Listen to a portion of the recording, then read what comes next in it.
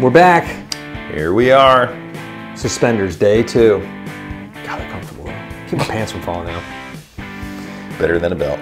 I do think they're better than belts sometimes. I wear belts and suspenders quite a bit, so my pants fall off a lot. I can't help it. Anyway, thanks for joining us. We're going to talk about why guitar shops need to earn your business again. Dope. And how you can look for the shops that will actually help you do that and why it matters.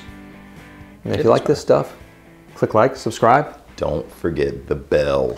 I forget the bell all the time. Always. I do, because like you click the like and subscribe, and I feel like I'm done. That's it. It's not. And then the bell. The bell. There's nothing else to click. No. No. No, that's kind of it. So we've entered this sort of strange cycle. There's been like this explosion of guitars and explosion of guitar buying, right? Thank goodness. I know. The world is going to be awesome. We're going to have some of the best rock bands in years will be coming out in the next 4 years, I think. It's true.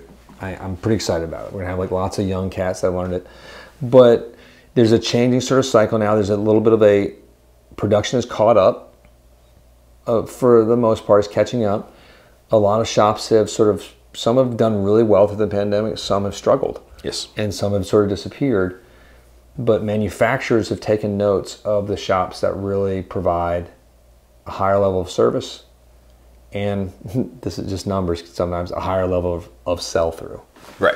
And then they reward those shops with faster inventory turn, better inventory, and more options and more choices, and just all sorts of things that keep going on top of that. So, it is funny. I do feel like we've seen that a lot with manufacturers, right? Like where they're really starting. It used to just be, well, you get what you get, you're in line.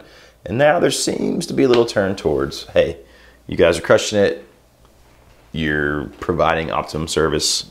We're going to try to work with you and make sure that you can continue to do that. We're really confused that we are considered part of the strange world. It doesn't make any sense because we are not intelligent people. But I felt like Mr. Anderson, like Agent Smith, was talking for a minute. Almost came in there, Mr. Anderson or Neo. God, I love those guys. The original movie, one of the best ever. Don't watch the latest one. It was a little rough. No, it's strange. It's so when you choose to get a guitar, and we're not saying get it from us, get it from the shops that really do earn your business now. Yeah. It's you should be able to talk to the people about said guitar. If there's a guitar they have on the wall, it's okay to ask them like what they think about it. This is the simple stuff. They're gonna tell you it's great probably because they just want to sell it. But no, like, get into it honestly. If there's like multiple of that guitar, like we have no problem like playing them all and telling you like which ones we think are better or what you're actually looking for, because every guitar speaks differently. True. And we've done that multiple times. Lots of times.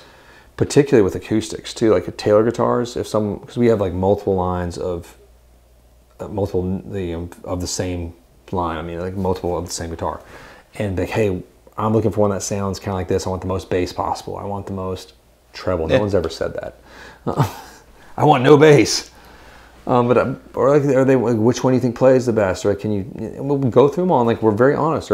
Well, I mean, we've all done. I was thinking a few weeks ago, I was sitting in the acoustic room, the Martin room, with the phone on the counter, playing different ones. Not even necessarily so that the customer could hear, but because we were talking. And he's like, "What are you thinking?" I was like, "Well, I kind of wanted a fresh listen to the guitars we were talking about." So he's listening on the phone, I'm playing. And then we get on the phone and we both agreed with what we heard from a particular model. And it was actually not what I expected. No, sometimes we're surprised too, because it helps, because we have these preconceived ideas of what this guitar is going to sound like. Then we go get our hands on it. It's not always the same. Sometimes the most expensive guitar is not the best guitar. That's true. And we are very honest about how we think. And sometimes the customer will end up buying the more expensive one still, because that's what they want. Yeah. And they've you fall in love with that one on the internet. But yeah, we say, hey, if it was me, I would buy this one. I think it sounds better. It doesn't have the pretty inlays, but now you jump into when you start doing custom builds or custom guitars, and you're in, let's say, the custom shop for either Gibson or Fender or PRS in the private stock, or even some of the other brands and like boutique stuff in particular. Who's going to take the time with you and really develop that? And not just the time. It doesn't matter how much time you spend if you don't know what you're talking about. That's like, I have some friends in shops that like they you know, the great ones are one thing, but some of the other ones that they don't know how to really do that. They'll still try to, and it's like it's hard. Like knowing everything about the custom shop on each of these makers is a lot to know. There is. We just don't have lives. Also true. Like, I'm literally here. If I'm here in town, I'm here 7 days a week. Yes. Every day, and that's every day. And like, you know, from, you know, a little before 8 in the morning till whenever it's over. You know, we were on phone calls on Father's Day. You know, it's when after the shop is well closed. It's just part of what we do because we like guitars. That right. I mean, that's, you know. Other shops we know out there are very similar like that. There's people that are obsessed. I've mentioned Wildwood before. I've mentioned Music Villa. If you haven't been to Music Villa and Paul Decker's little strange place, you're missing out hugely. One of the coolest acoustic sections ever. But all those people, that's what they do, and they happen to also work in or own or run a music shop, right? Like we would be doing that either way because we love guitars, and I think that's probably the common thread with these shops that we're talking about, where, you know, it's just part of their life. It's the thing they're passionate about. I mean, even Carlos, like, I mean, from Chuck Levins, like he calls me like at random times, pretty late at night time. Then I know he's like in the middle of a dance competition. I think, like not like he's not on the floor. He's like in between his dancing. Having a breather, you know. Yeah, he's in his partner, and he's call me like, give me some news on like Gibson, or give me some news on like PRS or Fender or something that he thinks is funny. Like, oh my God, you see like the new Poodle Lego that Fender came out with? Well, then, you know, it's not a thing. You'll tell me about talking to Carlos. Like, he's fired up because I just imagine he cares about it a lot, right? He likes this too. Like, yeah, right. And like, I remember before all of us were in, like, remember back to young Jonathan, before all of us were in the guitar game. Like, you're like, man, that'd be so cool to be in it, and it really is. Like, yeah, I mean, like, I love it. Like, we have a lot of forms to go through with custom shop builds that people want to do that we've gotten in. And if you send it to us and we haven't gotten back with you in a day or two, sometimes we're a week behind before we can even get back to you. It just takes a while. That's true. Yeah. We try to get you on the same day or two, but sometimes. Like, it happens, and like we feel bad about it, but we're just trying because there's a lot, and like we'll be on the phone for probably an hour. Oh man, yeah, easy. Sometimes more. I have some email chains that are over 100 emails at this point for one build, plus the multiple hour phone call conversations to get the right guitar done. That's something a lot of shops just don't have the time or the ability to do. And that's okay. It's not disparaging. They sell drums and keyboards and tamarines, and we don't know what those are. No. We're just dumb enough that we don't want to do that. Or people ask, like, do you guys sell banjos? And what do I always say? If you sell banjos, you got to put up with banjo players. No, that's not what I say. That's not my answer. That's the end result, though. I say, have you met a banjo player? That's true. And then that's the answer is what Jonathan just said. Like, well, I don't get it. I'm like, no offense if you're a banjo player out there, but if you are, you know what I'm talking about. You guys are weird. You're strange. Your friends think you're weird. Don't think you ain't. Every banjo player I met is odd and strange, and I like them, but we don't want to deal with more than one at a time. That's why we can't sell banjos. Mandolin players are the same way. Not as bad. They're kind of like guitar players and violin players had like a baby. To me, it's like, weirdly enough, it is like that. Yeah. As long as they're not like just, yeah, never mind. Yeah. Like terms are going to become a thing again, because we've talked about that with the interest rates are going up, tightening of the economy a bit, being able to negotiate terms if there's layaway functions you need to take care of, like just to be able to afford some of these pieces. We've talked about how it's actually a good time to buy right now, and we don't care if you do it from us or anybody, but like if you're doing one of these custom orders, because it will be probably a year before you see anything. By that point, hopefully recovery is upon us. I think it will be. I'm an optimist, though. I'm also stupid. What else do you think? We shall see. I hope you're right. I hope you're correct, sir. But yeah, I mean, just find places that you feel care about the instruments you're getting, feel that they like, they enjoy talking to and interacting with you. I mean, there's just, there's no sense at this point to go into a place where you're just a number and they don't care, and, day's over, and so they don't think about it again, until their next shift. There's too many great shops, small shops. Even like really, if you're in South Carolina, you haven't been to Sims Music, you're missing out. Like, ask for Justin or ask for his dad, Jerry. But Justin is like, he's not a guitar player, really. That's the only problem with him. He plays drums. but he really knows how to take care of you.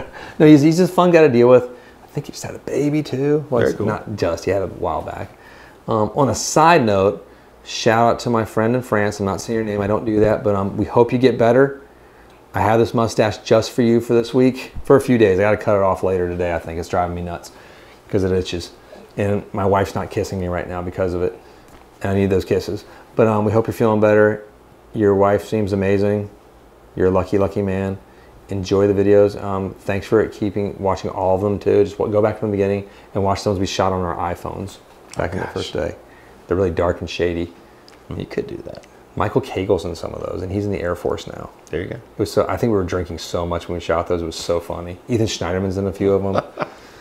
It's like James, Baxter, Ethan, Michael Cagle. It was ridiculous. They were terrible, but they're great. Like, go back to Casino Guitars, the first videos. Oh my God. The beginning. Like, over thousands back. It's silly. Scroll back. They're really bad. They'll be like, 30 views. Yeah, something like that probably. Who knows? So thank you again for watching in France. Vive la France. And vive la broken leg, knee. Get that thing fixed on the road to recovery. Now back to guitars. Back to guitars. Yeah, what Jonathan was saying was the people that care about it, the people that are passionate, and like it is, somebody that will take time with you, but really knows their stuff too. Right. Like all the shops you mentioned, these guys know their stuff. They know it backwards and forwards. They're great places. If you're in the UK and you haven't been by Peach, you haven't been by Anderton's, you're missing out hugely as well.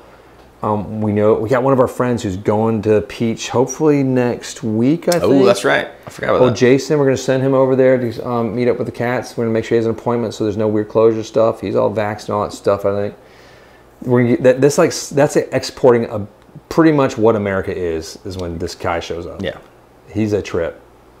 Southern killing dude. Like, he is Southern, man. He sums it all up nicely. I love this cat. He's a trip. So I can't wait to hear his adventures with Peach. And I'm like, because I look at Peaches, those guys are pretty posh. I think so. You know, they're fancy. They're a little fancier. Jack seems very, yes. Yeah. Well, Jack, like, he has like tea every day. I hope so. At noon, and I would hate to find out otherwise. It would shatter my perceptions. Well, I mean, the stereotype of my UK and my Irish and Scottish friends and all that. I don't want to offend anybody by calling them UK if they're not. So I'm just saying all the countries. I know if you're in the north of Ireland, it's different. You were part of the deal, whatever. But the tea is very serious over there. You lived there. It's very serious. I thought it was no. I thought it was a stereotype. No. Because I remember like getting tea and like you don't have to just have a tea and like drink it and go walk. You sit there and have tea. It's a big deal. Like tea and cake or whatever, cookies. Biscuits. That's what for God's sake. Biscuits. I know it's it's fun. Like so you have tea and then later you meet up for drinks and you drink for a long time too. I think it's better. The United Kingdom, Irish, Northern Irish, Scottish, Welsh, they have it down as far as like leisure time. That's true. They really do well with that. Because if you go to visit someone, it's just first thing, would you like a coffee or tea? And that's how I feel a guitar shop needs to kind of be. In a strange way, as far as when you come, hey, I would like to build a guitar with you. Well, let's sit down, let's get to know you a little bit first. Have a tea. Let's have a tea. We have a virtual tea because it's usually on the phone or the internet. But we're going to start with the virtual tea, get to know each other. I want to know what kind of player you are, how you play, what sounds you like, and then we'll start talking about the guitars. And maybe like what your life's like. You know, and then just get to know you a bit. And that's part of the fun because we usually get to learn all those things about. It is fun, and we've developed a lot of strange friends over the course of these years now. And I feel bad for them that they're friends with us now. That's fine. It's okay. They could do worse. It's true. They really couldn't do worse. So enjoy the journey of finding the shop that works for you. Make them earn your business. You know, don't be mean. You're not trying to like be a jerk or anything. But it's like, gotcha. Earn my. You're business. Not worthy of my business. No, but we all do have to earn your business. It's like it's been sort of this really unrealistic world the past 2 years. We're back in the real world again. You can travel to your shops. You can choose which ones you like. It's true. If you don't like casino guitars, that's okay. Don't shop with us. If you don't like Anderton's or Peach or Wildwood or Sims or Chuck Levins or Music Villa or in the shops I mentioned in this one video in particular, don't shop with them. Find the local shop you love. The Music Emporium's great too up in, I think it's north of Cambridge or something like that. Sounds right. God, it's a cool shop. You see the outside, you're like, whatever. Then you walk inside, ooh, whatever. It's one of those shops. Find folks that are knowledgeable. spend the time with you and help put the right guitar in your hand. That's the thing. That's it. It's fun. It's thanks for spending time with us today. We've enjoyed talking, and that's always not getting too derailed. That's next. I got some ideas for the next time. Good night. Fare thee well. Godspeed.